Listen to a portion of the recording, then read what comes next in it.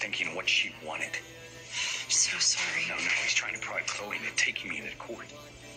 You kidding? Boy, she's not going to do it, but my brother, he's not going to let her go down without a fight.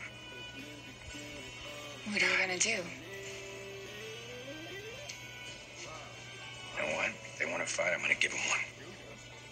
I'm not giving up on Holly.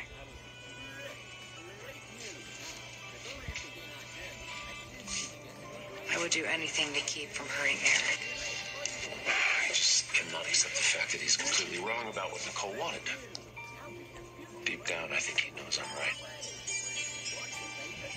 Brady, what if Nicole really meant what she said to him? I mean, she was dying. She didn't really mean it. I was there, I know. What she wanted is written right here.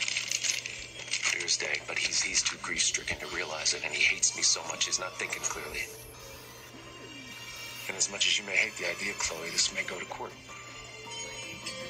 And if it does, you will win.